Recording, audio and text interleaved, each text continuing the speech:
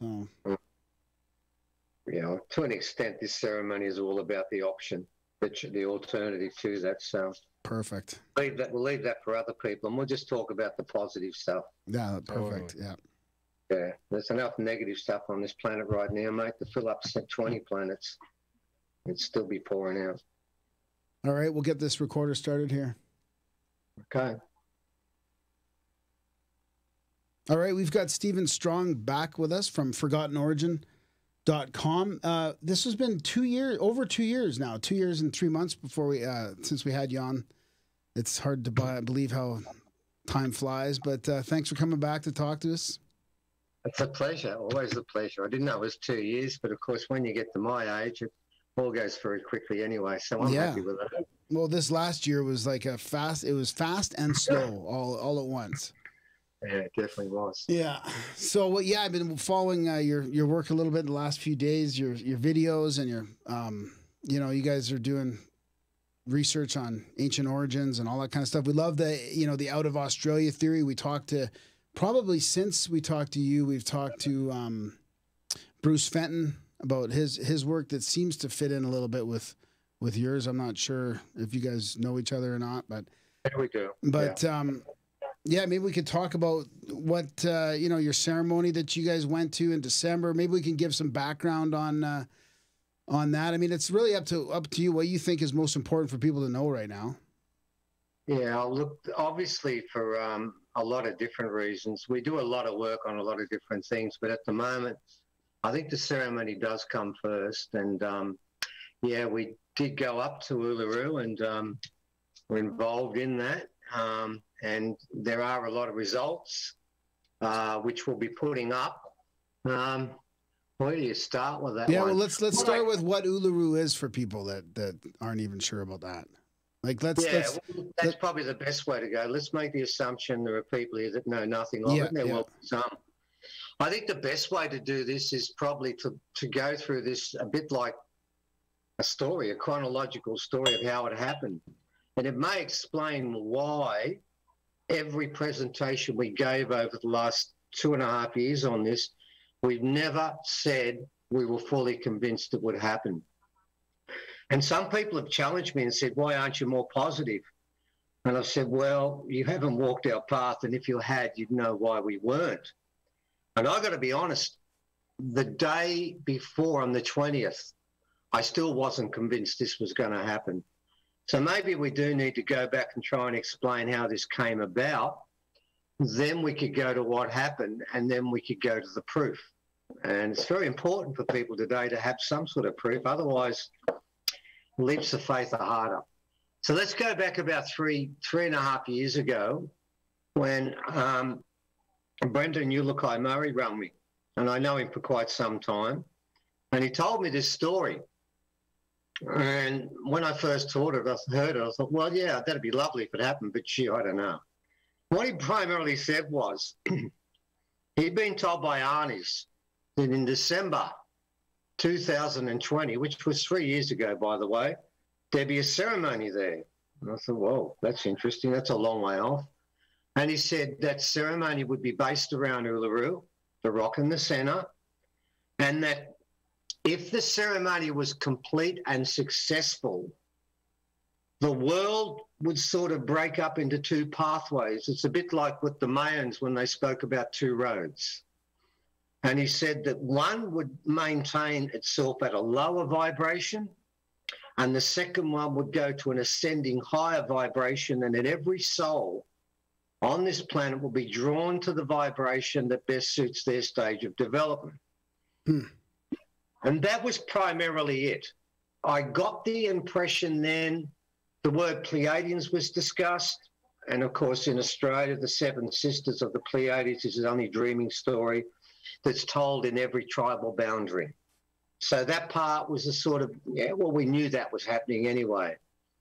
And that's how this story started. And I've got to be honest, when I first heard that, I had an issue at the start. There was two. I asked him about what happens to the souls that don't do well, that don't pick the right path, and I wasn't overly taken by the explanation, but that changed. And the one thing I've got to tell you is over the period of time, what followed that, with a lot of original stuff, you get drip-fed information. I wish someone would give you the whole story then and there, but it's just not how they do things here. So what then happens is over the years that pass, we speak to other elders who say, yes, we've heard of this. Yes, there is supposed to be a ceremony, but you've got to remember something. The ceremony at Uluru, whether it's the Anungu, the Pitjantjatjara, whichever group's involved in that, the sacred ceremonies like that, it's not shared with other people. So people hear rumours and bits and pieces of this, and that's what we were getting. And so for quite some time, that's as far as it got. And we started mentioning the fact there'd be a ceremony there, but we had no intentions of going. And then about just as COVID began, another person contacted us and said they wanted to see us about the ceremony. So we met on the central coast of New South Wales at a place called Yamina. And he asked to bring along some rocks, which we did. And then he told us that those rocks would be needed in the ceremony, and would we take them now? And I ummed and ahed about this for a while, but he kept insisting that we needed to go there, and we agreed to that. And primarily from that point, what we then had is what we thought was a fairly solid base. We had about 4 people contacting us, telling us the same story, but I've got to make the point, and I made this every time, at no stage was I ever in direct contact with the elders there. Now, that's a leap of faith, honestly, because normally when I go onto country, I work with the elders entirely, always. And here I'm working with other people speaking on their behalf. And that is why every time I spoke, I said, well, this is what I've been told, but I don't have direct confirmation. And I didn't have that until the 20th. Of last month. I never had direct confirmation. So, okay, so this is what happens. And then I'm starting to feel pretty confident because I've got these people telling me, saying, taking the rocks, they'll need to be there. Then lo and behold, one of the people that's advising me then turns against us and puts up postings like, if we turn up at Uluru, they'll call the whole ceremony off and the whole world will suffer because we turned up there. And all of a sudden, this person contacts us and tells us about the magic box, and we thought, what the hell is that? And we contact him and say, you sure that's right? Oh, no, you've got to put this up, you've got to put this up. And later on he says there is no magic box. So all this background information is taking place. When we're getting information coming one way, it's going in one door and some's going out the other. So this continues. Then I'm contacted by Catherine and Mick Hand, who run a conference up there at Uluru.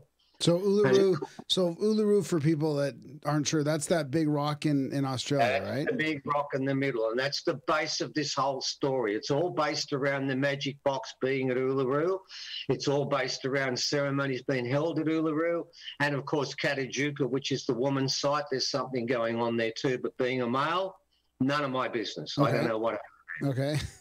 So that continues. And then we find one of the main people is now basically telling everyone on the planet what we're saying is rubbish. Everything we do is ego-driven. Don't listen to us. So I'm getting 2 pieces of information all the way through.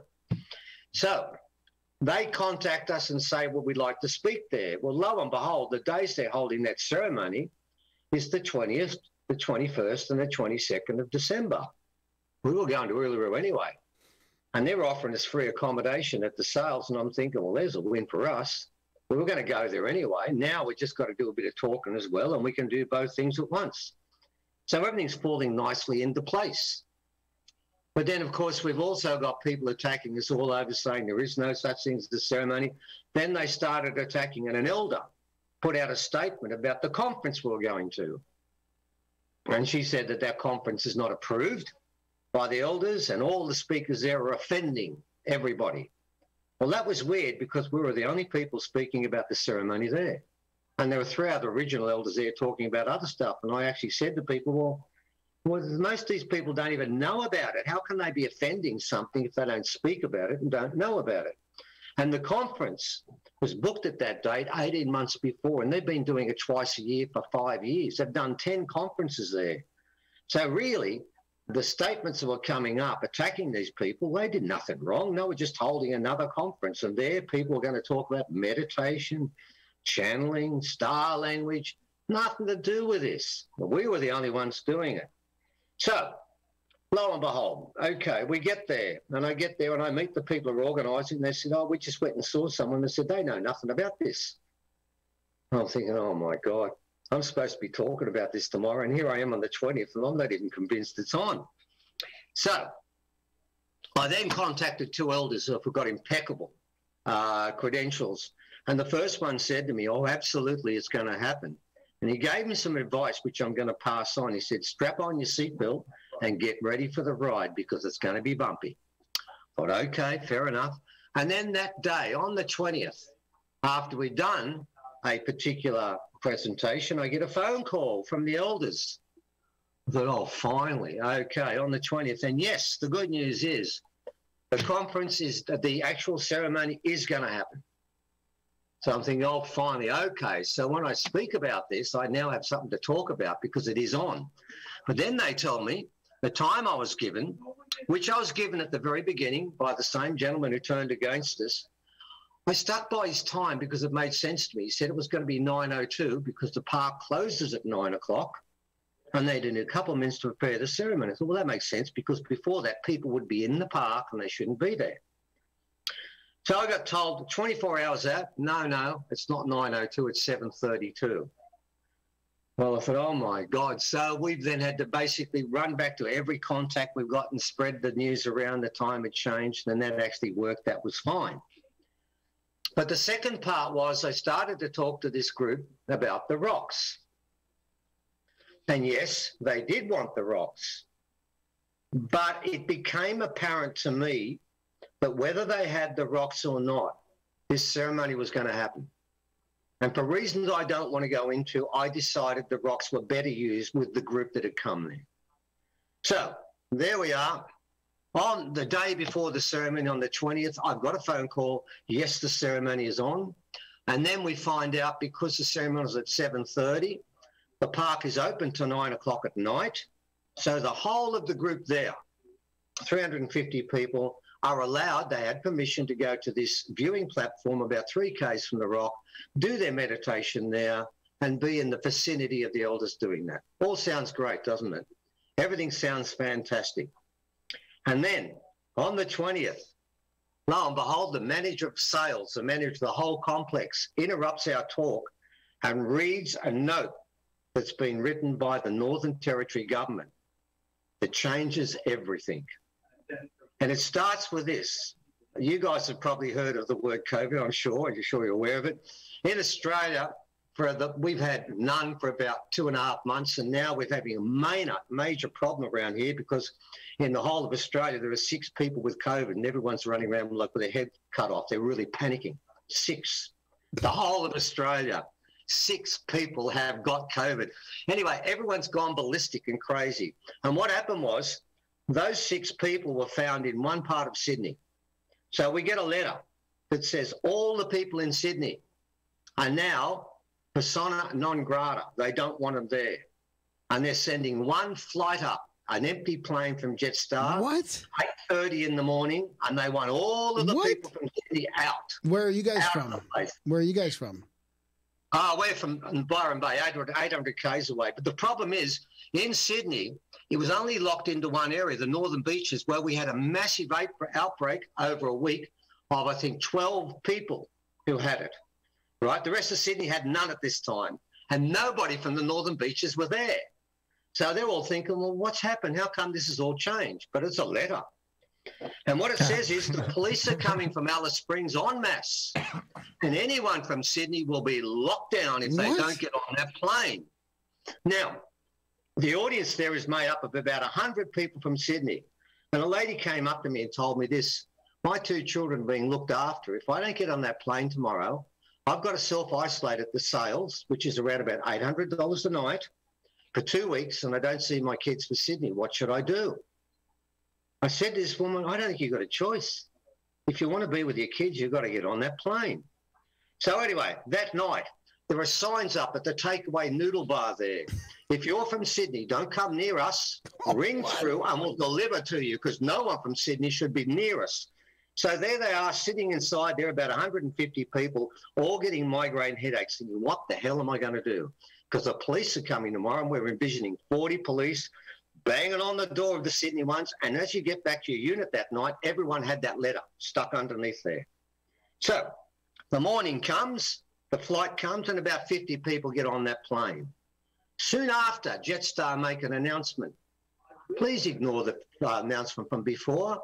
It now turns out flights will be coming here, and from Sydney you can catch the flights. Then lo and behold, the next thing that happens, it wasn't 40 police, it was 2 police. Nobody from Sydney was locked down. A phone call went to every unit, and I got one too, and they said, have you been to this hotspot? I said, no, and I hung up, and they hung up. The people from Sydney got the same phone call. That morning, they were having breakfast with all of us. And I'm thinking, hang on, what's going on here? Then lo and behold, for the first time ever, Uluru's locked down at 10 o'clock. It was open since 7 and people were in there. They raced around and shot them all out, and it was locked down for the whole of the day of that ceremony. And I'm thinking, whoa, there's something weird going on here for sure. And what I was doing is I brought the rocks originally for the elders, and I thought, well, since I'm not going to do it for the elders, I'm going to run a ceremony next to the pool at the complex there for all the people who came there that weren't part of the actual complex, the actual conference taking place. And then they come back to me and said, what are we going to do? And we go to the sales group and we tell them what's going on. What can we do? Well, we've got 350 people with no place to put on a ceremony. What shall we do? And we got one. They gave us the football field with the toilets. Not quite sacred ground, but I knew if I aimed all the rocks, I had about 60 of them, at the goalpost, the left-hand goalpost that aims directly at Uluru. So to cut a very long story short, we had the park closed down for the first time ever on the 21st. The police said they were coming, but they didn't. All of the group from Sydney were terrorised by this, and the whole group were worried for the group from Sydney. And I think what they were trying to do is to create fear and concern within the group that were part of this. I think it was deliberate. Mm-hmm. But I don't understand how a flight company can say on one day we're sending one more plane, and after that they then say, please ignore what we said, they'll be coming up as normal. I don't understand why all of Sydney were told that night they'll be locked down inside, and the next morning no one was there. They came out and had dinner and breakfast with everyone else, and when they got back in the planes, nobody even took their temperature. So I was wondering what was taking place to begin with. So what we have is, leading up to this ceremony, absolute chaos all the way through. So then what happens is we do that ceremony about 15 k's from Uluru. We were the closest there with 300 people. I put the rocks in formation, and we spent 20 minutes from just before 7:32 until well after in full meditation aimed at the rock, and primarily we did a ceremony there. Now, the interesting part of this story was, okay, with all that going on, did it work? Did this ceremony actually take place? Did what we thought would happen occur? Well, by our count, there are around about 15 million people around the world involved in this, in different countries. Obviously, not 15 million in Australia, but around the world. That's a rough count of the different groups involved and the numbers that they actually recorded. And it did work. And how can I explain this? It worked in ways that I was quite surprised by. Now, what I found interesting was on the next day of the conference, somebody said to me that I'm here, my family think that what I'm doing is ridiculous. This whole ceremony is a load of rubbish. And he said to me, how can I convince my family of what actually happened? And I told them, you can't. I said, but what you can do, and I'll get back to this in a sec, you can do something called seed dreaming. And primarily what I said was, you'll throw the seeds out, some will land on concrete, some will land on rocks, and some will land in the soil, and sometimes it'll take a while to sprout. But you can't make people believe in this. It can't happen that way. It's different. They've got to accept this. Now, to an extent, I think it's brilliant that 15 million people got involved in this, considering on every occasion I told people I'm not convinced it's true. I think that's a great leap of faith, that they went and backed themselves to do this, even though I was saying right up until the day of doing this, I wasn't sure if this was going to happen. I think credit should be given to those people. But what did happen was way beyond what I would expect. I thought I'd come out of this saying, well, you know, we felt good and everything was great and everyone said they felt differently.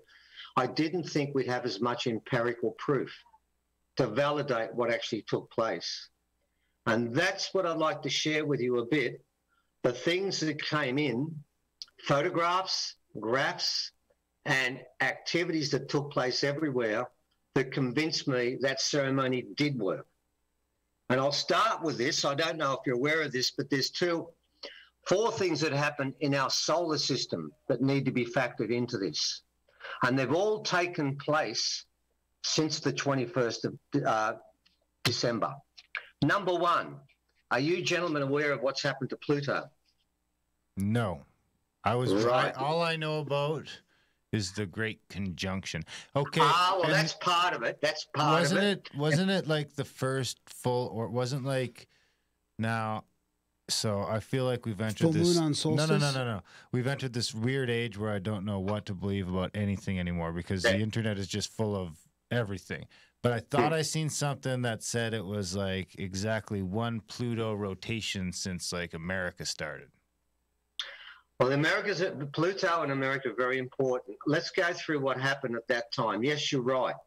There was a grand conjunction that hadn't happened since 1222, okay, between Jupiter and Saturn.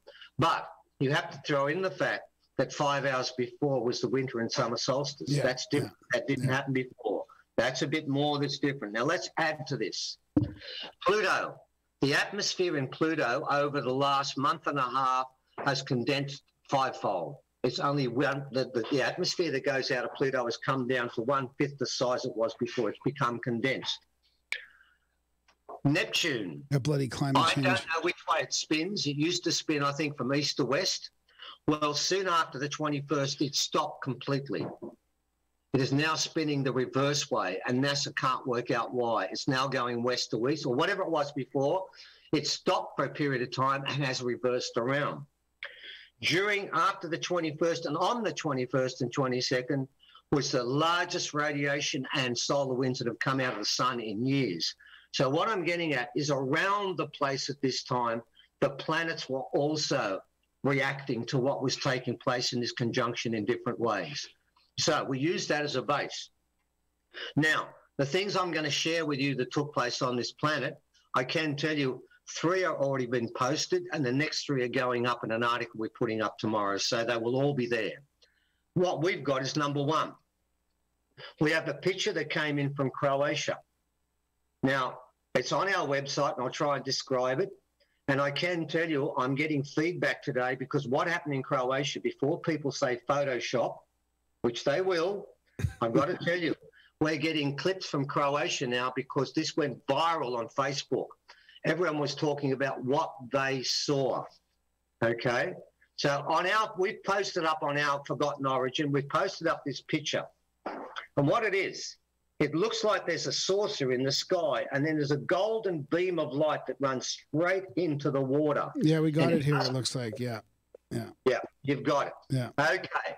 Now, I can tell you before, and by the way, you'll notice the telegraph lines, the wires run across that golden beam. So if this is photoshopping, this is pretty bloody good. But more importantly, the whole of Croatia, it went viral. Hundreds upon hundreds of people saw it. Not said, I saw the photograph, but saw it. Yeah. And we're discussing what it was. Can I remind you that 2 days after that hit, Croatia had its largest earthquake. Wow. Also bear in mind that a week after this, when this vibration took place on the 21st, and I've got pictures of, we're coming up to that, Antarctica had 2 earthquakes. One was 9.6, then one of 9.7. That's the largest earthquake ever recorded. 9.2 in Chile was the highest before that. But there were 2 earthquakes separate, and the first one was smaller than the second one. It was 9.6, 9.7 in Antarctica. So what I'm saying to people is There was something going on in this planet at that time. Now, where you see that particular golden light that goes straight down into the ocean, next to it, there is a graph which is called the Schumann resonance. Yep. Put that up. And this was tracked by people because they wanted to see what happened at 7:32. Now, on that Schumann resonance graph, you will see there is a line that runs around about 0.3 to 0.6. And at around 7:30, it increases 100-fold to 30. And then for the next 4 hours during the meditation, goes from 32 to 36, and then it runs back down when the meditation continues. But then sort of the next couple of days reverberates with that. Now, my question would be to anyone who doubts that 15 million people sending positive energy into this planet can have any effect. I want you to look at the Schumann resonance and remember people did it for about 4 hours and tell me that was just another coincidence. I do not believe it was. So there you've got the first two pieces of evidence we put up. The third one is the sky, and that came from where we were. Because after we did the 20 minutes of meditation, we had a group there that were putting on didge players and crystal bowl players and an opera singer, and we're doing other things as well to sort of keep that vibration high. She couldn't get the people back because everyone was looking at the sky. Yeah. The woman there called Kay, who's the chief security guard for Uluru, I turned to her and said, "Have you ever seen sky like this before?" That does look crazy with the blue in the middle there. Let's talk about the blue in the middle. Let's remember this is sunset, ladies and gentlemen, and have a look at this sky underneath the clouds, and you'll see underneath the clouds the sky is a washed out grey with just a little tinge of blue in it. Right? That is the normal colour of your sky at sunset. But in the middle of that cloud, there's a gap. And there is the deepest blue you would ever imagine that's flowing out of the hot pinks and the oranges and all the other colours there. We are going to put up in our next 3 photographs a picture of the clouds 10 minutes before. And 10 minutes before, they're just grey. They're just completely grey. And then in the next 10 minutes, they turn into this multicoloured cloud with this massive blue piercing through the centre. And everyone kept pointing at the blue and said, "That's wrong." Well, it is wrong. It can't happen, but it did. We had bird sign there. We had elders, original people saying they saw original spirits standing around there, nodding their head in approval. We had a lot of things that happened. But what happened after that blue was even more amazing, and I haven't got film of that yet. We'll put it up later. We had 300 people there. And after they saw that blue, they tried to get them into an arranged agreement of doing something, but nothing happened. No. They just kept taking pictures of the sky. We got thousands of pictures of the sky. Don't tell me they were Photoshop, guys. We got 1,000 of them. Everyone, there was 350 people taking film of this. It's just not on. Then what happened, something weird happened to all the people there after the event. We had all the rocks set up inside fairy lights, and no one was allowed to go inside there. Well, after they came back in, and there was just a dozen people that sat in a circle and started chanting, it would sound like it was a Hopi ceremony or a Navajo ceremony when they go around the circle chanting. And lo and behold, that ring got bigger and bigger. And I had to start throwing the rocks into a bag to get them out of the road because it was just getting bigger and bigger. And before you knew it, there were 300 people, all arms linked. We've killed every COVID distancing thing right now, and the circles are next to one another, going around in circles, just chanting. And it went on for half an hour. Wow. No one arranged it. It just happened. Wow, that's fantastic. It was like they were being taken over with pagan sensibilities. And this is what would have happened in the old way. We would have been in circles. Yeah. And these circles rotating, and they just kept doing it. And everyone was holding arms, and they were linked together.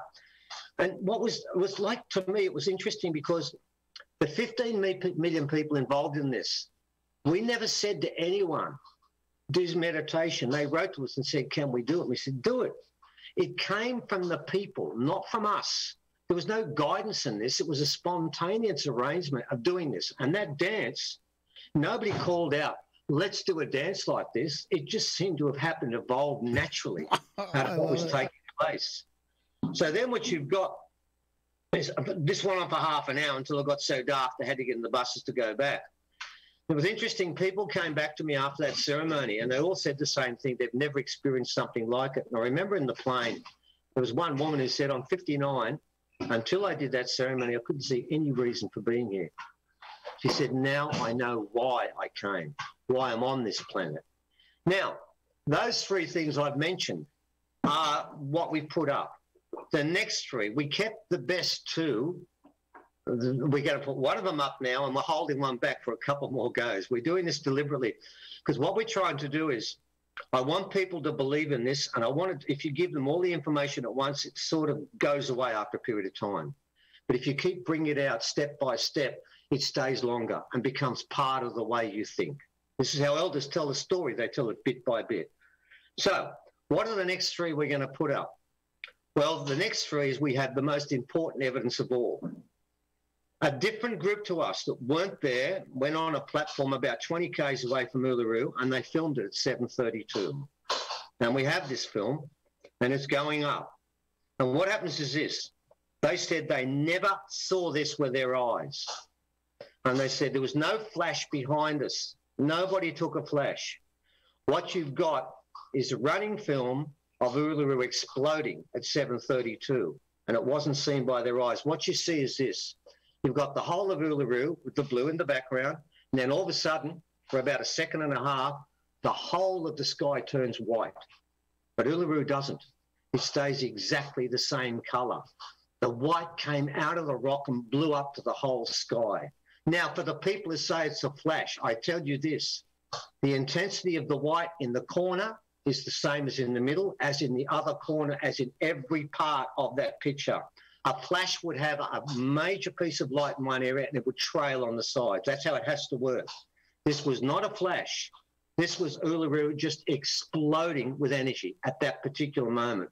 When that went from 0.3 to 32, that's what the rock did. And it sent that energy out. And we've got reports of people all over the world feeling that energy surging through them.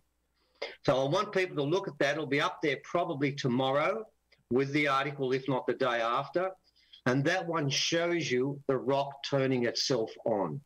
Not up there yet, but we'll be there soon. That's number 4. We also have one from Atlanta, which I believe is in America, which when you look at it from where Uluru is on the opposite side of the earth. And now that's not up yet. It's also going up tomorrow. And there you have that same intense blue, and it's covered the whole of the sky itself. There's a moon behind it that's turned basically like a blue block, a blue drop completely, and the whole of the sky around this turned blue also. And to me, it's a little bit like this, but that blue has started at Uluru and just gone right through the center of the earth and came out at Atlanta and come out on the opposite side. Now, I know scientifically we can't prove that, but hang on for a sec. We've got pictures of Uluru exploding, and we got pictures of the blue in the sky, so why not? Why couldn't that be part of that? Was that blue in the sky in that main picture with the sunset, was that over Uluru? That's Uluru there, okay? Wow, okay. That was over Uluru. Okay. It was dark there, right? Yeah. So they were taking pictures in the night. So they got a picture of the whole of their sky being blue at night time. And it's just gone through the whole of the clouds, and this is at night time. So what someone's going to tell me is, oh, they got all that blue light from the moon. No, they didn't.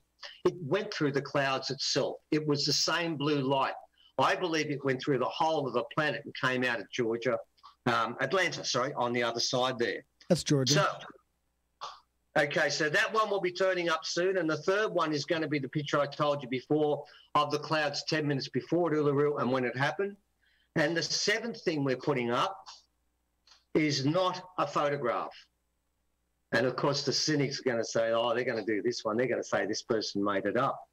But I'm going to tell you no one could make this story up. And that's why we put it up there. So we're going to give people 6 pictures. The 3 you've seen that are up there, 3 more that are coming up. Now, the 7th one I chose from hundreds upon hundreds of people who've written back and said it worked in so many ways. The one I chose is the one that's the hardest to believe. In fact, it's so hard to believe that I don't think anyone would have made it up. That's why we chose it. And it's not about 90,000 people that were doing one website. It's not about the mob in Iceland that were doing it out in the cold at 2 o'clock in the morning. All blessings to them for doing it. It's about someone in Tasmania who went into the bush on their own.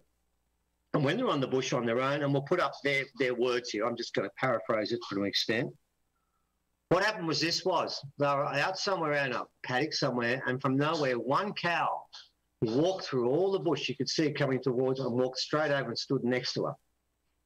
And then at 7:32, when she was meditating, the cow started to cry. Now, I didn't know that cows cried. I had no idea that was a concept. And she said that we, the cow and myself, we both felt it. Now, I can tell you, we have so many reports of dogs and cats reacting at 7:32. And the reason I chose that story of the cow is because this cow was not trained. The dogs and the cats could have been empathetic towards their masters, and this is what they're going to say, because as you know, dogs and cats have now become semi-human and keyed in on a response and therefore cried or reacted because of that. Mm-hmm. The cow did not belong to this woman. She's never seen the cow before, and she was shocked it came and stood beside her. And then at that time started to cry. Now, you can say, oh, that's all made up. No. Put it in context with the 6 photos you're going to see, and then you'll find it wasn't made up. Now, yes, we do have, and I'm not putting that up yet, we do have pictures of an object flying through the sky on full frames. We'll be putting that up later. We have pictures of light doing the most amazing things at 7:32 that people are going to say are camera malfunctions and for reflections off the sun. But what I'm going to say to them is this. We've got literally dozens of these photos. How can you have all these rare anomalies and malfunctions all happening exactly the same time? Yeah. It becomes, after a while, when you keep adding this on, I mean, how do you get this flash of light coming out of Uluru like that? They didn't see it. There was no one behind with a flash. They didn't know until they looked at it, and they were shocked. They didn't know that was coming up. That was because 15 million people together, plus the elders who started the machine. But I've got to make the point, I'm not being rude to the elders. No, but the other thing is, too, before you make that point, there was people meditating in all different groups all over the world for different reasons. I mean, that was a day when, I got maybe 3 emails from different types of groups saying, hey, we're meditating at 11:11, or we're meditating at this time, that time. I mean, that was a day where there was probably, hundreds of millions of people sitting down quietly for probably the most ever. I think the most ever, for sure, mate. I think you're right on it. There've never been so many people. And I did say when I was talking about this time after time, hey, I'm not sure if this is going to work, but how can 15, 20, 30 million people all shooting positive energy into this planet at one time, how can that be a bad thing right now? Because the world reeks of negativity. I kept saying the same thing every time, that this can't be a bad thing, because even if the ceremony doesn't work, we need positive thoughts on this planet anyway.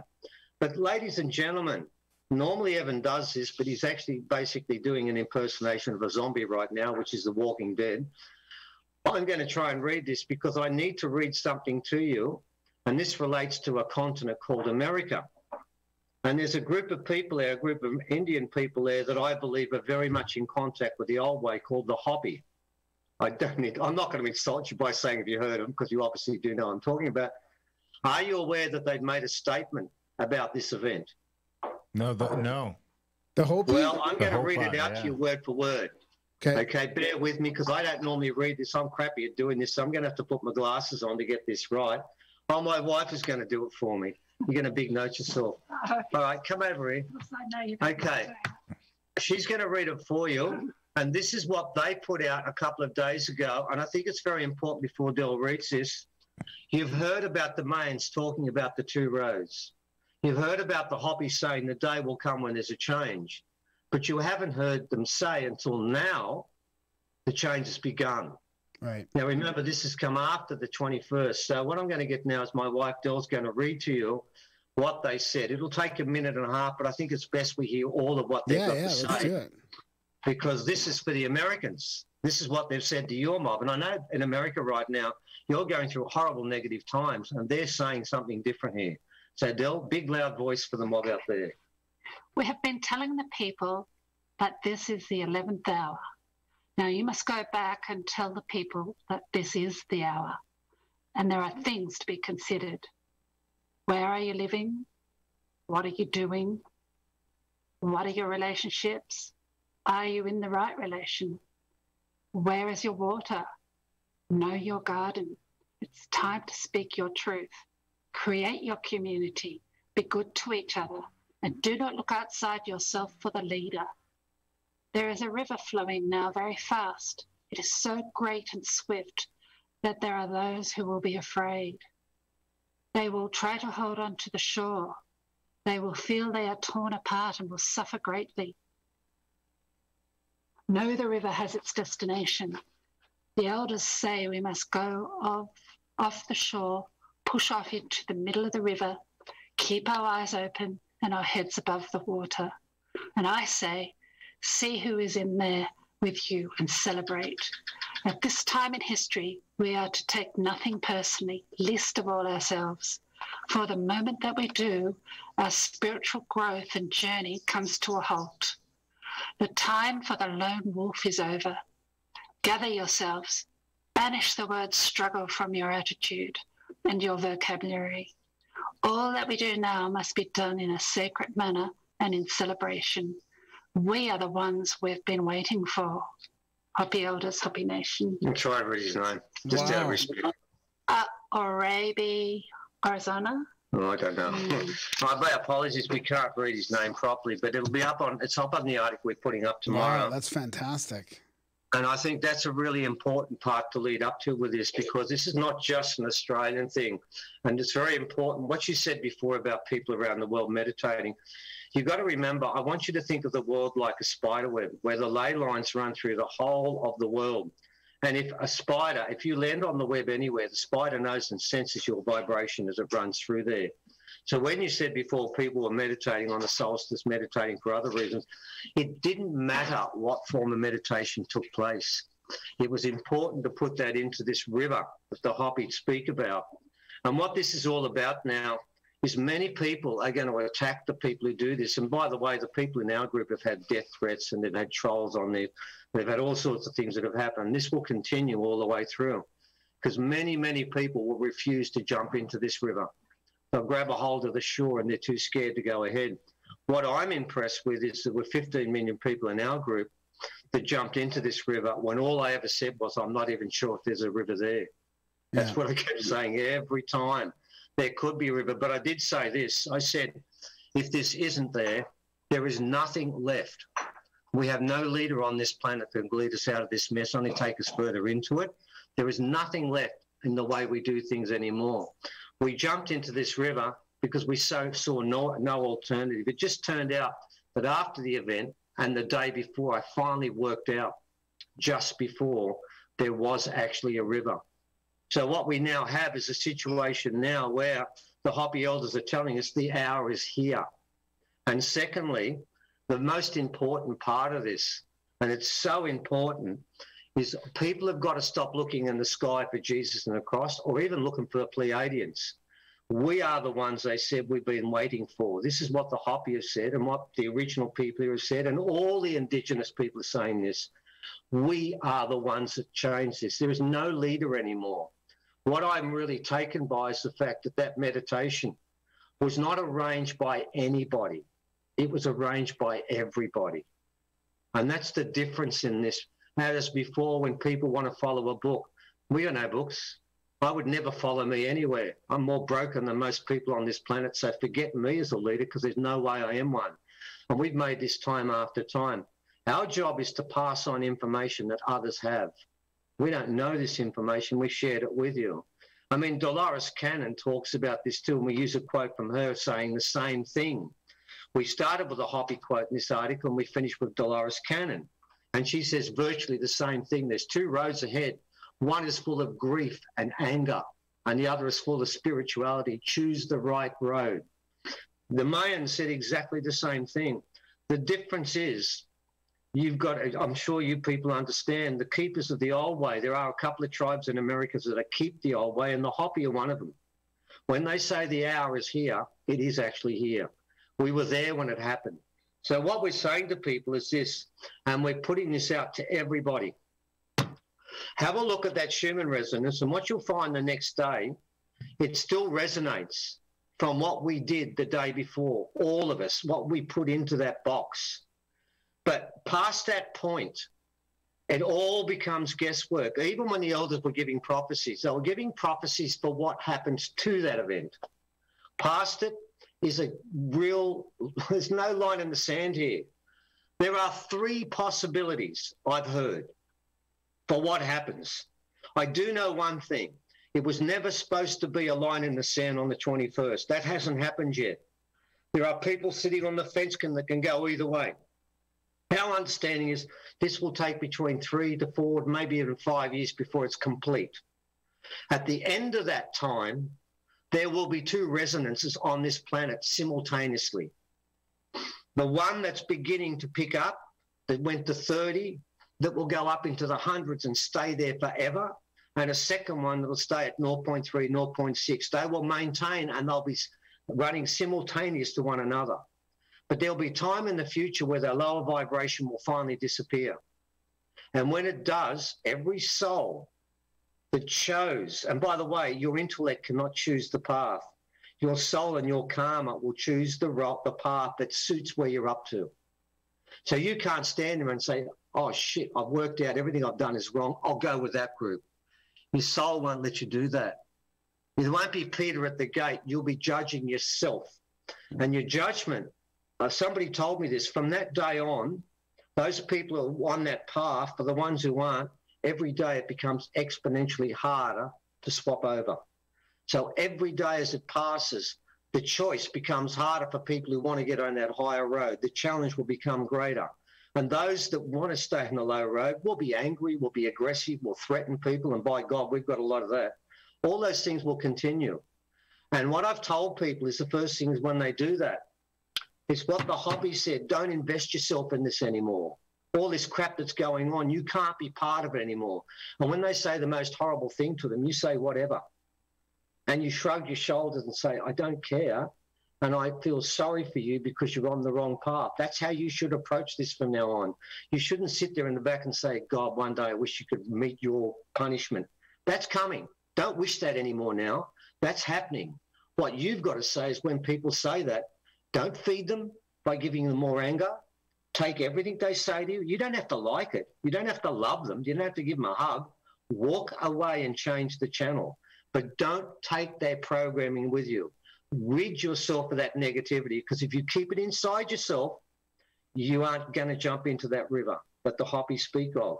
And in America, I think that that river is really a great analogy right now. It's like it's cleansing. The people in that river will be immune to all the rubbish around them. That's what they're saying. Celebrate the people who are in that river with you, because you know they've chosen to, and they're going to become your brothers and sisters in this change that's going to take place. I mean, there's a lot of analogies there. I mean, right when you said that guy in 2017 told you what was going to come after that ceremony, that there's going to be a split.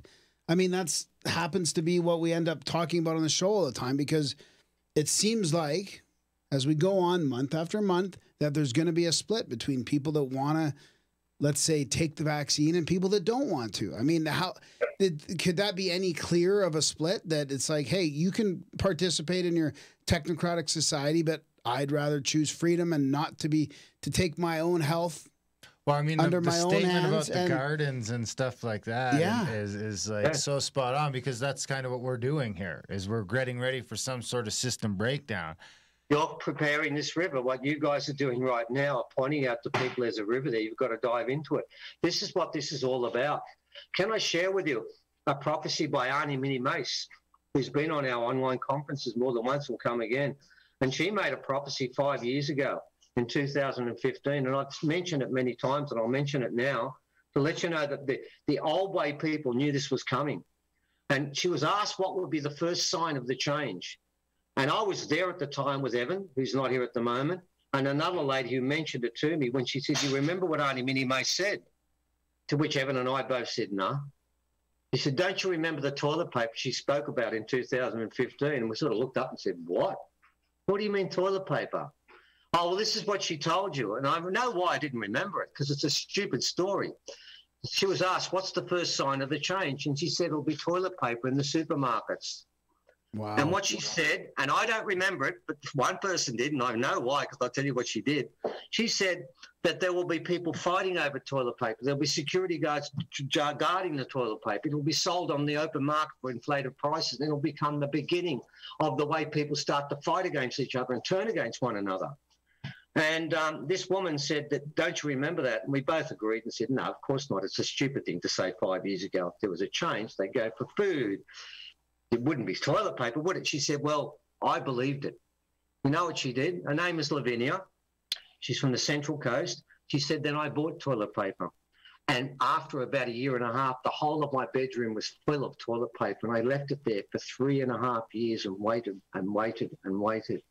He said, eventually I doubted Auntie Millie. And we started using the toilet paper from the bedroom. And it got smaller and smaller and smaller. And she said the last roll of toilet paper we used was 4 days before COVID started. No way. Now, I want to make a point. How many people in the world 5 years ago predicted there would be a massive run on toilet paper in supermarkets? And the answer is 1. Okay, she got that right. But remember, she said this was the first sign of the change. So when you doubt the fact that these elders, whether they're Hopi or original, none of them go to university. They don't have degrees. But I've got to tell you now, their prophecies are damn sight better than the ones who do have degrees, because nobody with a degree would ever have prophesied the run on toilet paper, but she did. So yes, it has been prophesied. It's been prophesied by the Hopi, and they've now said the prophecy comes to pass. Now, what people have got to do, and I think the comment made before about this is very important, you've got to make a leap of faith here. You really do. Nobody's going to give you, we're going to give you close. We're going to give you close to empirical evidence. Okay, yeah, we got pictures of a UFO, 4 frames running over Uluru at that time. Yeah, we're going to show you that.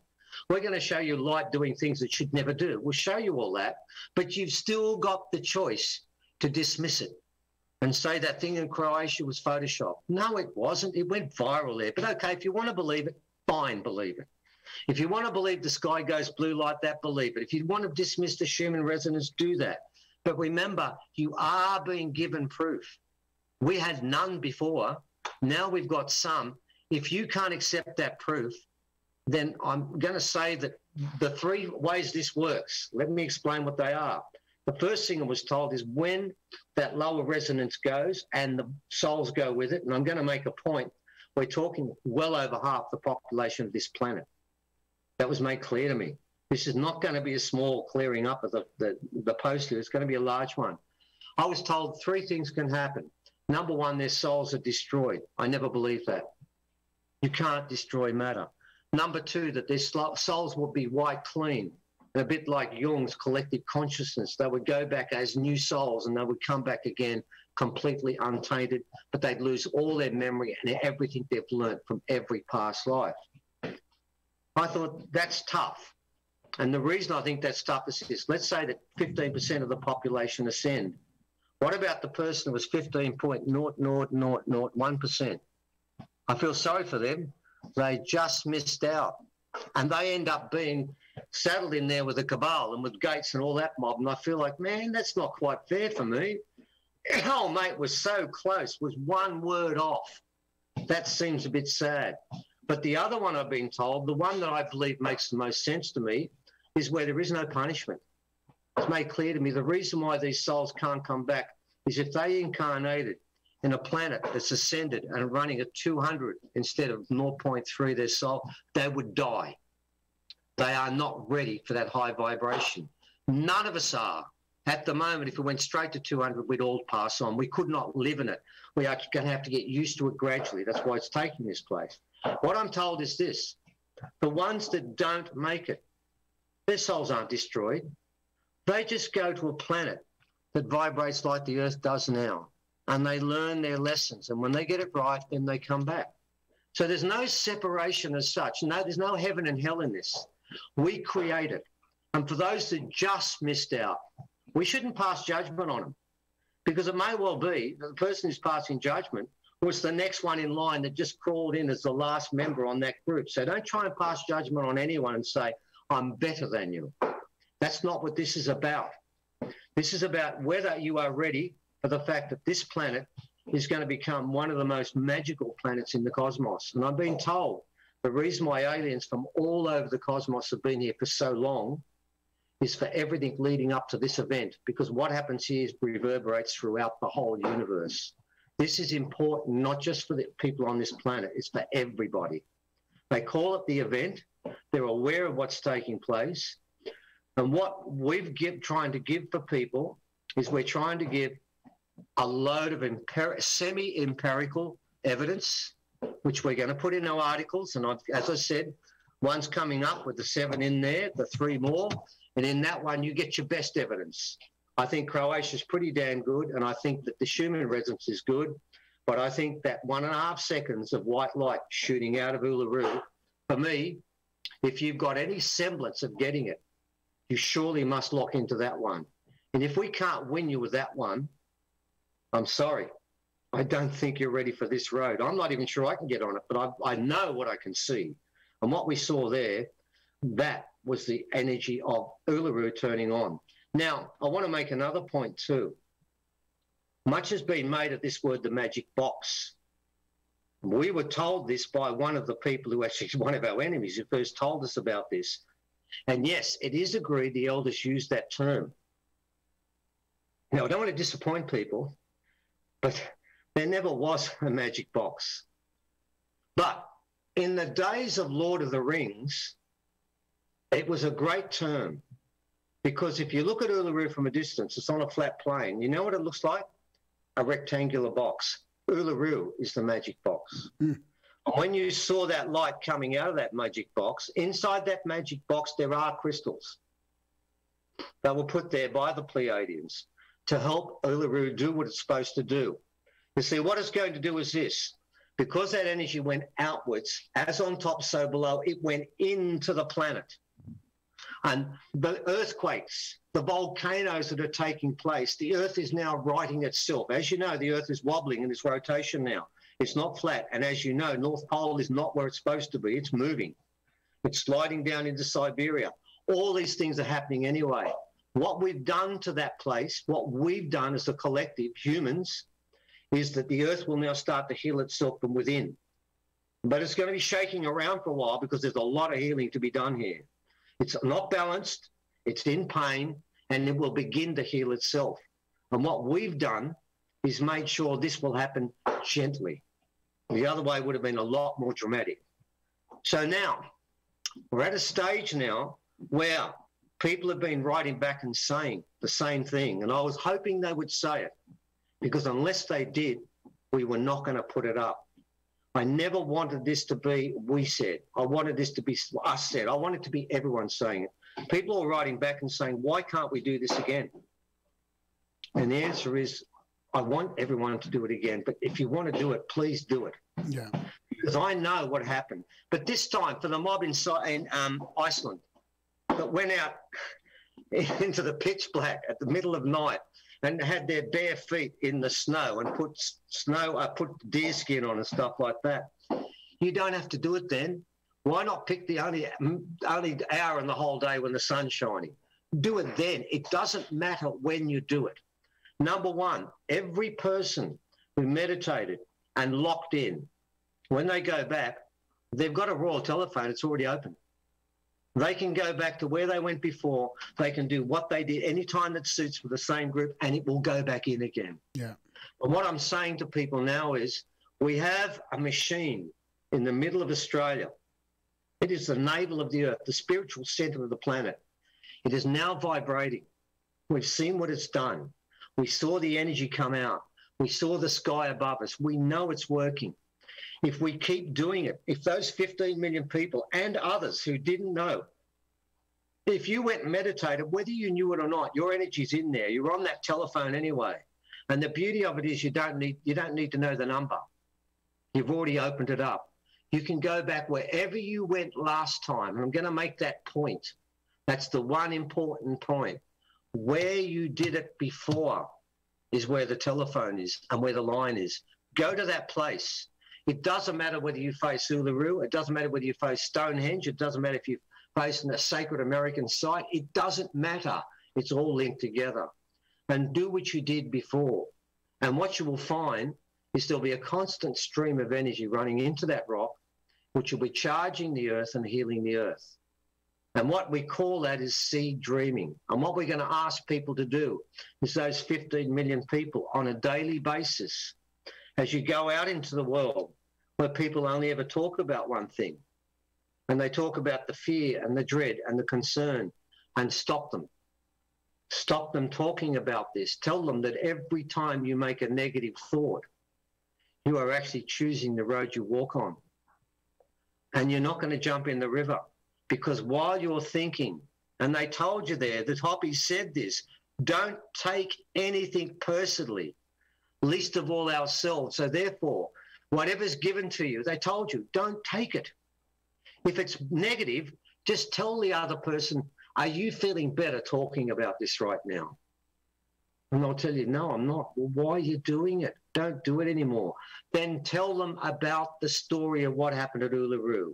And if they don't believe you, then this is what you do. We call it 7 seeds. And I wrote this and said, if you're going to do seed dreaming, we want to give you some seeds. So here's 7 of them. And what we'll do is the week after, we'll put another 3 seeds up, then another 3 seeds up. And in the end, we'll have 100 seeds there in a bag that we'll give people.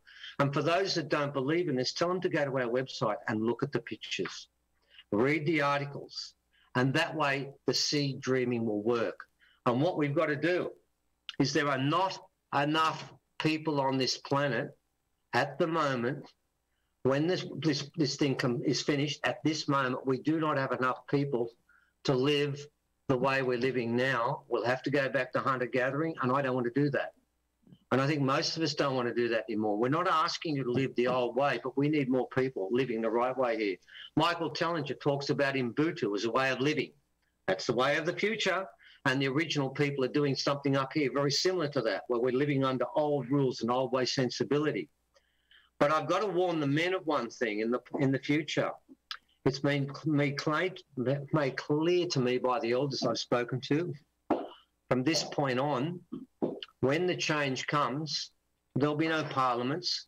There'll be people sitting around campfires in circles, and the decisions will be made by women. Men have lost the right to lead and make final decisions. It's been decided by the elders, by the aliens, and by the earth that we will go back to a matrilineal society, and for a while the divine feminine has to be in the ascension.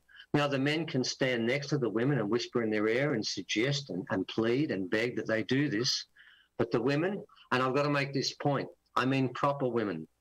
I don't need Margaret Thatcher or gold in my ear or women like that. I want women who believe in creation, that are old way women, steeped in old way sensibilities. They will make decisions for everyone, and they'll be far better than the decisions we have now. So that's part of this change that's going to take place.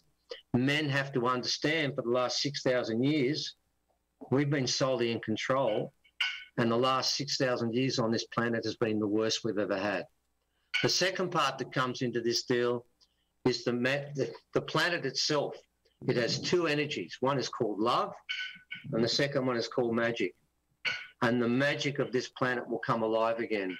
You've got to remember, in original society, before the white fellas come here, it was believed that every human being that was born had some degree of magic, and their role in their life was to culture that magic and make it stronger.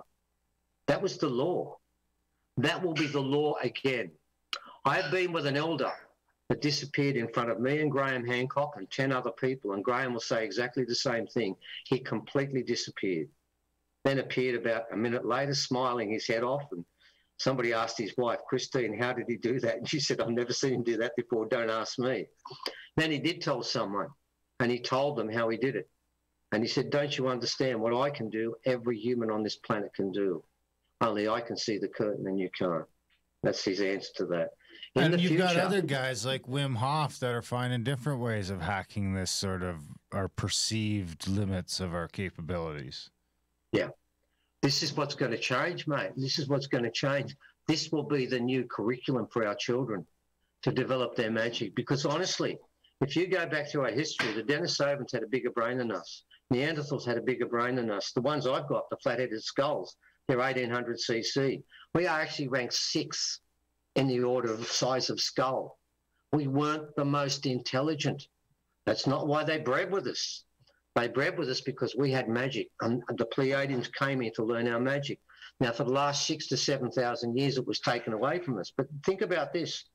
Even in the royal courts, there was Merlin, there was Nostradamus, and they kept them there because they were magicians. And if they weren't magicians, they would have killed them. But they left them there because they were still magic then. Magic was part of the way we were. It will come back again. But unfortunately, to begin with, the men have to step back because collectively we've screwed the planet over badly, and it's time for us to step back and let the women heal the place. We can advise, we can protect, we can suggest, but we can't make decisions. We lost that right. That is one of the rules I've been given about the change. Some men may object to that, but I'm going to have to say I'm sorry. The history is clear. If I was a history teacher in school, and you know what I taught them about? Wars, and who started most of them, and who were fighting in most of them. So honestly, mate, that part is a given. So the story of this is what happened at Uluru. I can never prove that what happened actually happened. What I can give you is a lot of very strong evidence, but nothing that's definitive. You know what was worrying the most? A lot of people have said on that day, the spaceships are going to hover above Uluru. I thought to myself, oh my God, I hope that doesn't happen.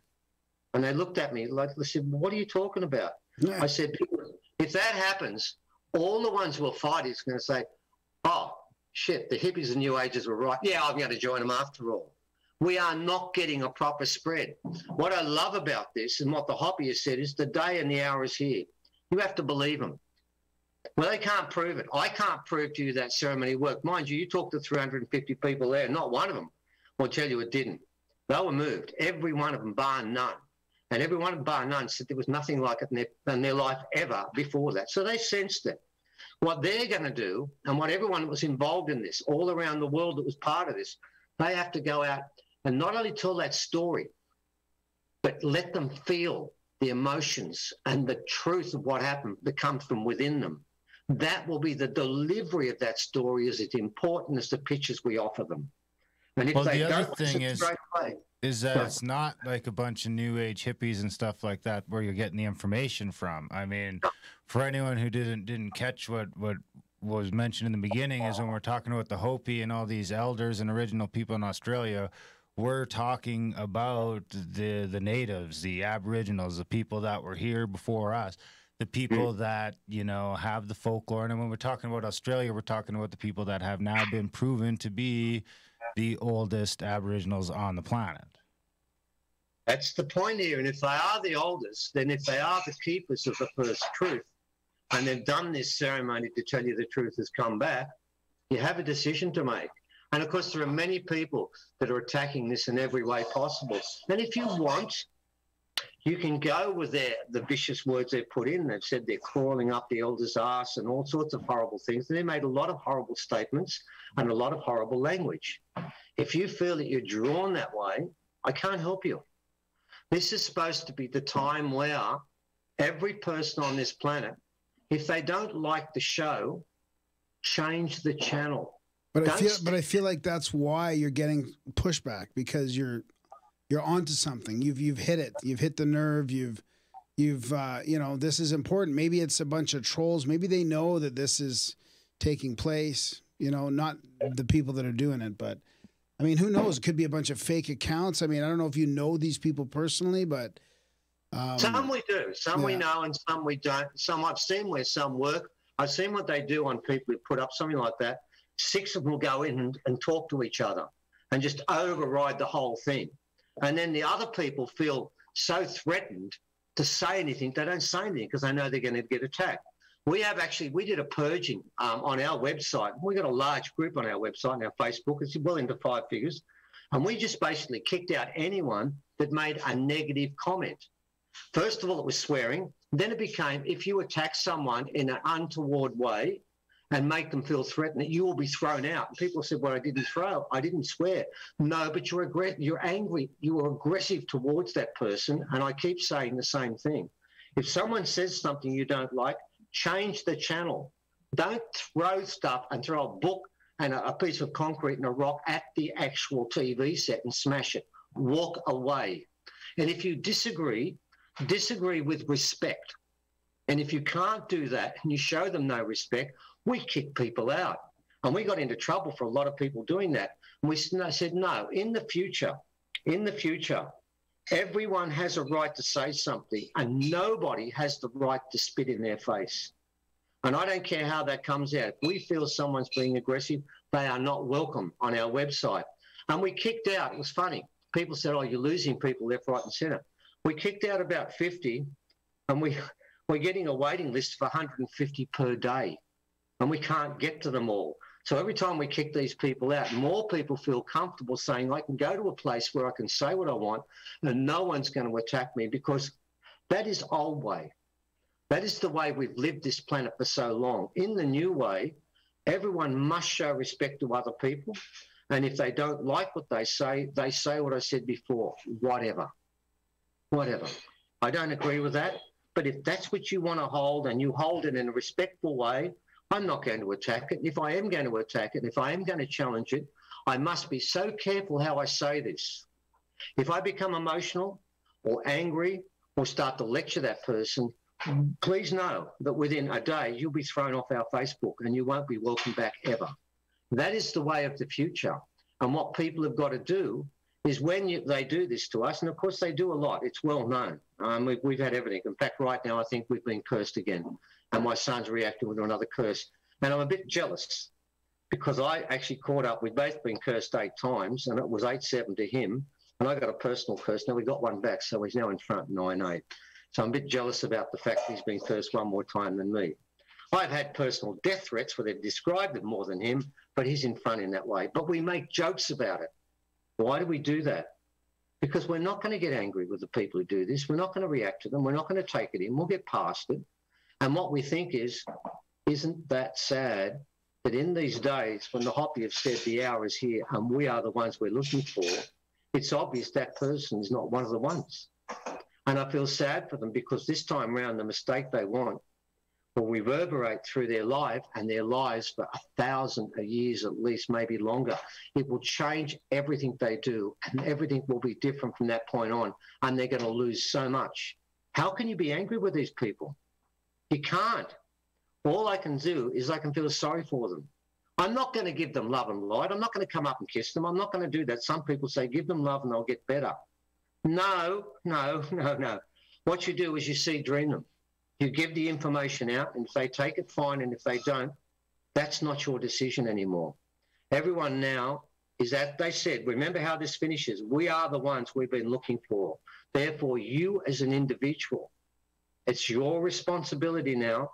No one can lead you down this path. And if you don't pick it up, I feel sorry for them. I do. But I'm not going to give them love. I'm not going to give them anger. I'm just going to say, well, isn't that sad? I'll walk away. And that's the best way to do this, ladies and gentlemen. If people yell at you all the time, whatever. That's actually, when you look at what they say, you'll find that every fault they point out is not your fault. Do you know whose fault it is? It's theirs. What they're saying, if they say, as they say to us, you lie so much you couldn't lie straight in bed. Well, I've never lied about anything. I mean, I keep the rocks here. I keep all the sacred objects here. If I lie to you once, they kill me. I know what I've got here. I've got so many different sacred objects that are here for protection, obviously, but also they're here to watch me. And they've punished me to begin with, the rocks, when I broke protocol and didn't get things right. But I know if I lie, I have judges here that are not only just judges, they're executioners. I've got killing rocks here. I can't afford to do that. So I'm in a different situation where I can't even afford to tell a lie because I'd be killed for it. Others can. But you know what? You shouldn't. You don't need to anymore. You should never lie to someone who's telling you the truth. And the ones who are lying to you, don't worry about them. So this is very important. What we're saying right now is that everyone who's done this, we ask you to do 2 things. Number 1, it worked. Do it again. We're going to give you evidence. You'll see the evidence up there, and you'll know when you see this. If you've done it, you'll know, yeah. And then what we're also going to do, after a while, we're going to start putting up the comments that people put up. Once we've done enough pictures, to shut up the naysayers, then we'll put up the comments. And some of the comments are pretty wild. They're going to make some pretty wild claims about what happened to them. But after you see all the pictures, why would you doubt it? The evidence we've given to you, we've given it to you, we've shown you. I mean, okay, eventually we're going to show you the 4 frames where the UFO went across there. Okay, we'll put that up, but don't worry. The ones who don't believe are going to say, no, that was Photoshop. They're going to say that about everything. And for them, we can't help you. But we didn't Photoshop the fact that Neptune stopped spinning and went the opposite way. We didn't Photoshop the fact that we've had the largest earthquakes ever in Antarctica of all places, which is not supposed to be one of the main earthquake zones, but it is now. All those things happen. Pluto collapsed. All the energy there has collapsed. America is collapsing at the same time. That's not coincidental. It's not coincidental that it's 1/5 the power it was before, because America is going through a horrible moment at the time, and it's part of its cleansing. And what people have got to realise, believe me, you're going to have to make a decision about this. And if you do, and the only time I'm going to mention this, if you go the way they tell you, you're on their road. And once you take those injections, I'm going to tell you, it's going to be so much harder for you to get off, because don't believe, honestly, guys, there's things called nanotechnology. And you guys know what I'm talking about. There's going to be things inside that they put inside your arm you don't want. Remember what Steiner said. He made this prediction over 100 years ago. He said they will make a vaccine in the future and they'll try and force everyone to take it. And he said, beware, if you take it, it will cut your soul off from your body. You will sever the link completely. And that's what they want. They fear our magic. And all the people now that are fighting for the right way to do this, remember now, you have the indigenous people leading you. If the Hopi say the river is there, if the Mayans say the road's there, and if the elders say the rock has been turned on, what more do you want? There's your evidence. Well, I mean, not only that, there's also like the mythology of ancient Egypt that says twice in their history, the sun rose from the east and set in the west. And then there's other, you talk about like Ben Davidson talking about the sun cycle, who basically collaborates everything you talked about at the beginning about the sun freaking the fuck out. And he's telling people to enjoy electricity while they've got it. And it's just an interesting thing to consider. You know, it seems to be, especially when, you know, I kind of doubt our historical timeline of late more than I sort of ever have. I'm starting to think, you know, I used to think it was everything before a few thousand years ago was bullshit, but now I'm thinking that number could be like way less. Like it could be everything before a few hundred years ago was bullshit. I think our future has been stolen from us utterly, completely and utterly. I mean, the point is when they went to the indigenous people, they were keepers of the old ways and the old truth. So they had to destroy each one group. They did it. They went to every continent one by one. Second last continent was America. Last continent, Australia. And what they did was they basically destroyed the culture and destroyed the mythology and destroyed the wisdom and destroyed everything that actually was our truth. Well, it's coming back. The whole of it's coming back. The indigenous old ways, I talk about old ways coming back and becoming our guide. Honestly, at the way we live now, if people don't realise the way we've been made to live, where we're hiding from each other, where we're not allowed to shake hands with each other, you've got to understand something. I don't know if you guys understand this. When original people shook hands, they did it like this. They would actually put their hands underneath their armpits and wipe the sweat and then put it on the other person's back and rub it into them. And they were giving part of their self to you. When you shake hands with another person, it is a lot more than what you think it is. It is a spiritual connection to another soul. By banning us shaking hands and keeping away from each other, they are trying to do what Steiner warned us about. Yeah. They're trying to make us not become human anymore, because humans work as a collective. And they're trying to break that up into fearful individuals. Well, the mask too, yeah. Yeah, well, the mask is another one. What does a mask do? It captures all the stuff you're breathing out of your body you want to get rid of. That's the first thing it does, then leaves it there. And when you breathe it back in, it goes back into your body. But you've got to think about that. When you breathe out, it's a way of getting rid of things your body says, oh, we don't need this, guys. Sweat it out. And what they should also say is when you're sweating, drink it. Have that back too. Look, come on, take everything your body is getting rid of, take it back. And think about this. You've got to think about what a mask is. It's actually a machine that catches the germs you didn't want and says you can have it back again. And then after a while you get sick and you're wondering why. Yeah, you actually poisoned yourself. And that they know that. They know that's what's happening. We got a question. We got a question from the chats. Actually, I just happened to notice it. It's about whether the rings from Atlantis that you were kind of mentioned before we started recording, whether they were incorporated into the ceremony or not. I was told to take 2 rings from Lemuria, which I did. Oh, boy. Many psychics look at them. Sometimes they've thrown up, and some have nearly killed one psychic. It was that dangerous, the energy in it. But one of them I've cleaned to the extent now where people have actually, someone read it recently and says it's trying to get better. Yes, because I've got to make the point. I've slagged off Atlantis all the way through because those rings are just a piece of crap. All they want to do is kill everyone. But I've got to make the point. They were made with good intention and there is good within them. And yes, 2 Lemurian rings were taken and 1 Atlantean ring was taken, and those rings were placed inside the formation. They were there. For the last formation, the one I did with people that went inside and meditated, they were in there. For the last one, the pure one, I did take out one of the Lemurian, I did take out 1 Lemurian ring and the Atlantean ring, and I just left in this one, the 3 animals. And the reason I left that in is I wanted to be very careful because the 3 animals there, because the other one, the Atlantean ring, has a motif that belongs to a human, Atlas. I learnt one thing about this. The rings that only have animals you can trust implicitly because animals don't lie. The rings that have human motifs I have to be careful with because humans do lie. Oh, interesting. So for that last ceremony, to begin with, the Atlantean was there, and it was with me at that time, so it was part of it. But for the final ceremony, when we went to Uluru, I just left this ring there in the middle of the 2 circles to contain that. So yes, I did take 1 there, and it was in the first circle when people did meditation within. But for the final one, I had to be so careful.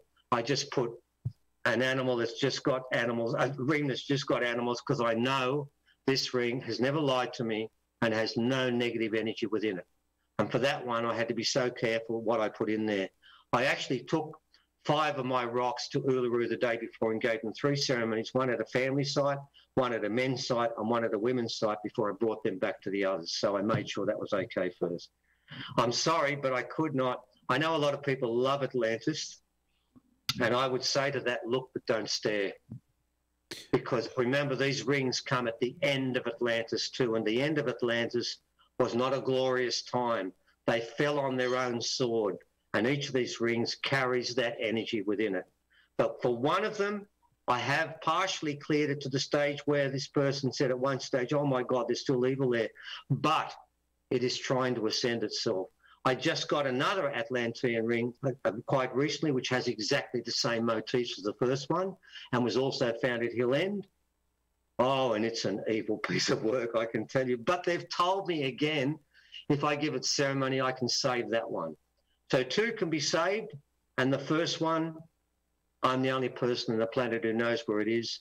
It can never be saved, and I will never tell anyone where it is.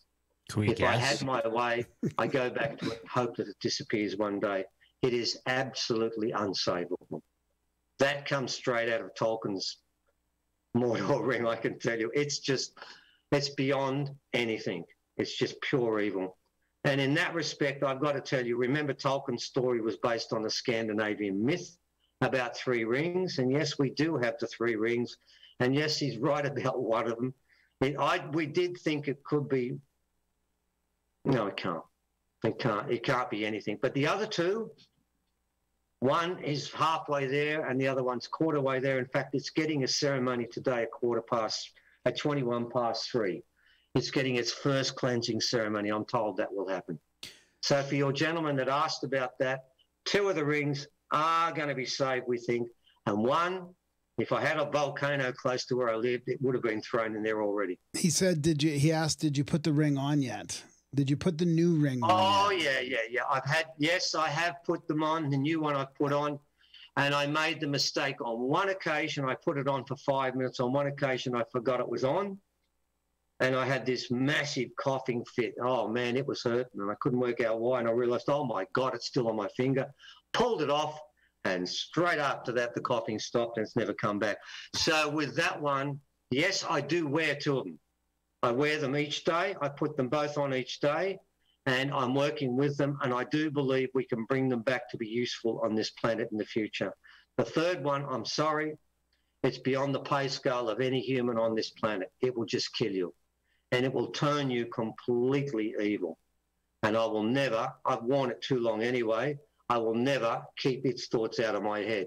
And I can tell you now, it has not given me one positive thought, only the most horrific, horrible thoughts and dreams that I would never do. So for that one, but the advantage I have is I have other cleansing rings, and secondly, I know how it works. So it's not going to do any more than just turn me into a piece of crap. So you mentioned it a little bit about whether people want to meditate, that it doesn't matter that it's now, this week, next week, whatever, because we're all connected through time and all that, and they can put energy into the rock. So maybe even for people that weren't involved or weren't meditating on that day, that may or may not have a regular meditation practice, do you want to describe a little bit about the ceremony for context, and maybe just say how people, if they want to incorporate this in their meditative practice, they want something to focus on or whatever, what they can do if they don't even know about this yet? Best description would be the 300 we had. Okay, we had 300 odd people there.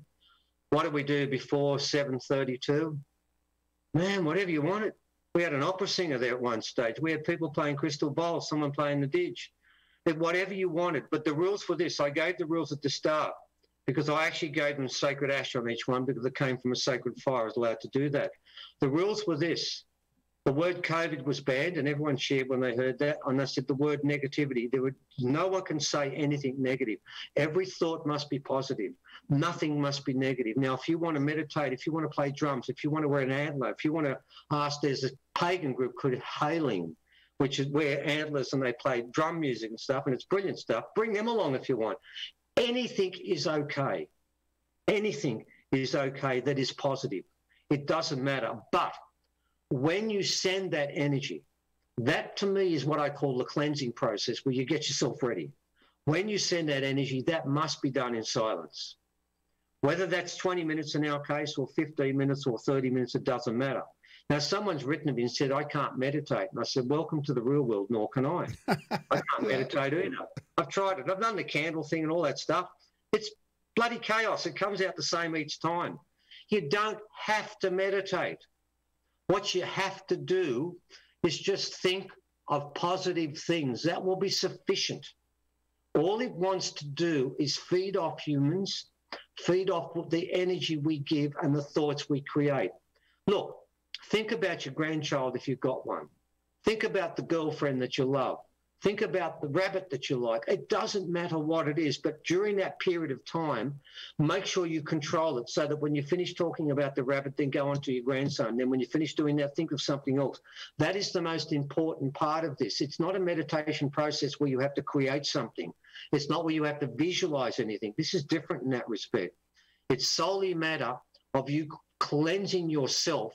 So for that period of time, when it wants to feed off you, it wants your energy. Then if it's tainted, it's garbage. There's water in the petrol and it's no good. It will not be accepted.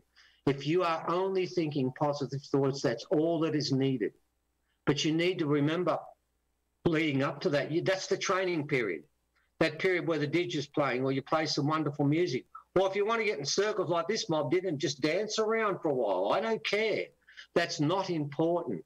But what they were doing during that time they were dancing, I can tell you, they were laughing all the time and smiling. There was not one negative thought there.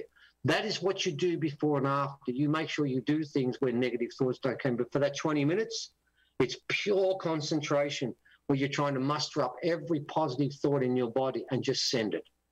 I don't care how it's done. That's not important. This is not... I remember there was one of our troll groups that were attacking us mercilessly, attacked this original man who said, could I have permission to dance? And they said no. And I thought, oh, my God. You mean someone can't dance and they're a black fella? I mean, if it's a white fella, well, white fellas can't dance anyway, so it's not an issue. But black fellas can dance well. Why would you stop them doing it? And I thought, that's ridiculous. And I told that person, if anyone tells you how to do this, then join a church, join a sect, join a cult. But don't become part of this, because this one, the Hopi said, we are the ones we're looking for. So there's no guide for meditation, except that you make sure before you're happy and joyous, and during that period of time, all you're doing is just throwing that out. Positive thoughts to the rock? Sorry? Positive thoughts to the rock? Yes. Or if it's not the rock, then visualize Easter Island. Visualize Stonehenge. Right. Visualize a sacred powwow that's taken place with a Hopi. It's all connected. Visualize something that is sacred. In our case, a massive storm that's coming in. We've got thunder coming in. And we're going to get a huge storm. We had, I think, about 700 mils last month, and I think we're getting some more again. Even that, even just the clouds above. I mean, we had great clouds, I've got to tell you, man. Looking at those clouds, you couldn't have a negative thought. Maybe it's a bird that's flying past. Maybe it's a cow that's coming that's crying. Just find something. And, of course, if you're out by nature, when you're near a creek, well, it's easy, isn't it? You just look at the creek. If you're down by the ocean, you look at the ocean. It's just an act where you yourself are responsible for this, and there's no guide for this. This is what the Hopi have said. Dive into that river, and don't worry about the fact you can't swim, because you don't need to. You'll float on the surface here. This is going to be a different river, and the beauty of it is it's there now and it's running. So that's all you've got to do. And if you haven't done it before, well, you know what it's about now. You know that that rock is what's feeding that energy. So you know where it's going. Once you know where it's going, you know it's got a destination. Remember, the Hopi said this river has a destination. It's Uluru. And that's where you're going. And now that you've heard about this, if you want, visualize the rock. It's a massive rock. It's about 10 kilometres around, something like that. It's a massive piece of work. And it's the most sacred place I've ever been to. And I've been to a lot of sacred places, but nothing like that. And, of course, right now, it is the most sacred place on the planet. Nothing comes close to it, because it's the focal point of every other site. And what it's doing now is energizing every sacred ley line and every sacred site in the planet. That's where it's coming from, and that's where it's going. And eventually, every one of those sites will have its own energy and be vibrating, and they'll all be lifting up together. And we'll be going with it. Wow. So that's the way forward. Fantastic, Stephen. Well, you've blown our minds once again. And if anyone wants to get some more into the Atlantean stones, we did get into that quite a bit in the last episode. You're welcome to go back. I think Graham said it was number 275, maybe 246. I think. No, I don't think so. We'll find out before the end of the show and let you know. But Stephen, give Evan our best, and we appreciate your time and taking some time for us. And we'll have to do this again down the road and check it all out again. No worries, mate. I appreciate you guys giving us the chance to pass this on. And next time we can talk about the rings if you wish, because there's a lot more with them, and that's an ongoing thing. But for now, the most important part is what we spoke about today, because that's basically the future of this planet. And there's nothing more important than that. Yeah, I mean, this was fantastic how you just unfolded that whole thing. I mean, I wasn't really expecting all those details. I feel like the timing was very good on this whole thing. Yeah. And it was episode 314. Yeah. We did that November 9th, 2018. There you have it. Okay, Stephen, thanks again. Yeah, thanks, buddy. Appreciate it. Yeah. Enjoy the storm. And thanks for asking us down. We'll see you again. Yeah, for sure. Stay well, guys. Yeah, give Evan our best. I will. Okay, mate. Bye-bye. And that was our reconnection with Stephen Strong. Wow. What do you think, buddy? That was kind of not what I expected, but pretty pertinent at the same time. Yeah, exactly. Appropriate. And we just we just talked to Dave Smith about recovery and positive thinking. And I mean, I like the open style of like not telling people what to do. Like you're accountable for your meditation, whatever your positive thoughts. You know, it's all on you, man. Like I like that. It's interesting too how we've got to the point lately where we've been saying the same thing, where you can't change people's minds. Yeah, he's like just plant the seeds or whatever, yeah, and then throw some seeds out here and there, and if they ask questions, great, and if they don't, you can't. Yeah, it's just so many parallels, you know, all the way over in Australia. On an episode, on a podcast night that shouldn't have really had any parallels. It ended up pretty pertinent to the whole situation without getting into the COVID too much. Anyway, thanks. And then the synchro. I mean, we just mentioned Clint before the show. Oh yeah, well I think Clint comes around more often. Maybe I just haven't seen. I haven't seen him for a while. I was like, I haven't seen Clint for a while, and he's the one that recommended Steven. Yeah, we were literally just talking about Clint like moments before we went live, and then he said hi. And then he's like actually put his name in there and said hi. That's crazy. Yeah, absolutely. So a big thanks to Steven for coming on the show. Big thanks to his wife for the reading. Big thanks to Evan, who was able to... what a reading, eh? Evan was able to set up the connection and everything for us, even though he wasn't feeling great, and make it happen. So big shout out to those guys. Big thanks to them. Big thanks to you guys for listening and supporting. Even bigger thanks to those of you who choose to support the show. Grimerica.ca/support. We do all this content. This will be pretty close to episode, probably somewhere around 475 or so, all for free. We've got the other Grimerica Outlaw feed for free. All this shit for free. We do that on the value for value, what we call it. So we'll just throw this all out into the world. And if it's giving you some value, adding some value to your life or to your day or to your commute, to your workout, you decide, you know, you can pay a cable bill or you can rent a movie or you can buy a coffee or you can listen to the Grimerica show. And you can do that for free and you can support when you can or if you can, or you can sign up for a monthly. But that's how the value for value model works, in case you're confused, in case you just think it's you just listen to the podcast for free all the time. I mean, you could do it that way. But it's supposed to work that if you get some value from the show, you send some value back our way. Grimerica.ca/support if you can, when you can. There's a bunch of other ways in the show notes that you can help us out. If you don't have any money right now, you know, you can review the show, you can share the show, show notes, spamgram, tell your friends, sign up for the newsletter, a million ways. And most love of them and positive. Magic. Love and magic and positive. Love and magic and positivity, baby. This is what I'm talking about. And enjoy electricity while you can. All right, guys. We love you. Thanks for listening. And we will see you next week. All right, guys. Thanks for tuning in to the live stream. Yep. Thanks. I got to pee so bad right now. Yeah. It's fucking crazy. I drank almost this whole jar of water and this whole cup of coffee. So yeah, thanks a lot for joining us. Really thanks for tuning into the live show, guys. We appreciate it. We'll see you. Let's see. I think we're back Wednesday. Wednesday? I don't know. I can't remember. Next Wednesday, we got a double with JCCF. That's the Justice Canadian Constitutional Lawyer, guys. I don't know the exact thing right now. And then we've got, and then after that at 7, we've got our first episode for the Grimerica Outlawed first interview, I guess, right? Will be Shepard Ambolas talking about his documentary Shackled to Silence. I better watch that. I'm waiting for the DVD. Oh, okay. Is there any other way to watch it? We can rent it, but it's like I'll rent $20. It. That's okay. I'll rent it.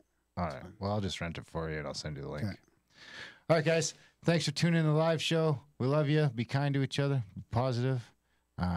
Thanks for listening. See you next week. Oh, that's the wrong thing to do. I got to hit this now.